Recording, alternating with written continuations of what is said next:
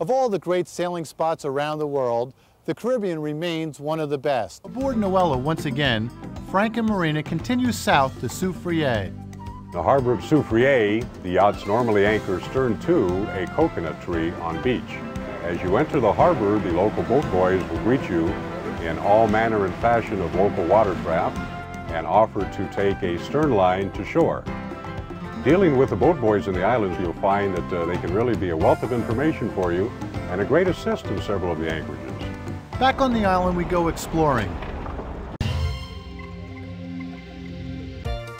Venezuela. The name means Little Venice, and in some places there is a resemblance.